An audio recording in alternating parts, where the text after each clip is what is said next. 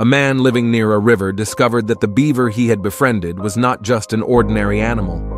With each walk along the riverside, their bond grew stronger, and the man showered the beaver with constant kindness and care. But the surprise came when the beaver decided to follow him home. When the beaver knocked on his door, it opened not only the door to his house, but also the door to his heart. He welcomed the beaver in, caring for it like a family member, providing it with baths and food. However, confusion and surprise arose within him when the beaver started making loud noises throughout his house. He then realized that the beaver was trying to build a dam inside his home. It was a truly bizarre yet meaningful experience.